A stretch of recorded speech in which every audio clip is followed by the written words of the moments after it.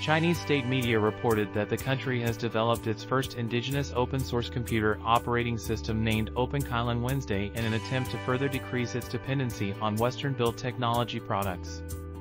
The operating system is based on the existing open-source Linux operating system, built by a community of about 4,000 experts, using it in its space program and industries such as finance and energy, they added. China's massive market for operating systems was worth 15.5 billion yuan, $2.1 billion, last year, state media said, citing an industry report. Developing an operating system independent of U.S. technology has been an important goal for China's tech industry in recent years, with many companies and organizations having contributed to the development of the OpenKylin system. Its most notable backer is the China Industrial Control Systems Cyber Emergency Response Team under the purview of the Industry and Information Technology Ministry.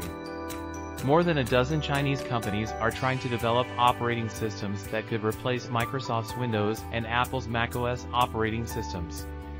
One such company, UnionTech Software Technology Co. Ltd., has been developing what it calls the Unity operating system.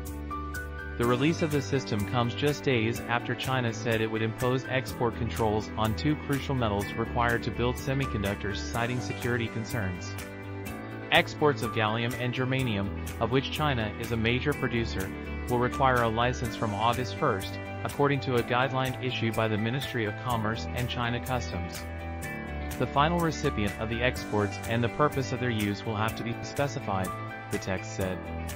The need to preserve security and national interests was the reason for the measures, it said. Gallium, which is found in integrated circuits, LEDs, and photovoltaic panels for solar panels, among other things, is considered a critical raw material by the European Union. China accounted for 80% of global gallium production, according to a 2020 report by the European Commission. Germanium, in turn, is essential for making optical fibers and infrared camera lenses, with 80% of it also coming from China, the report stated. The export curbs follow Washington blacklists of Chinese companies in recent years aimed at cutting them off from access to American technologies, including the most advanced chips.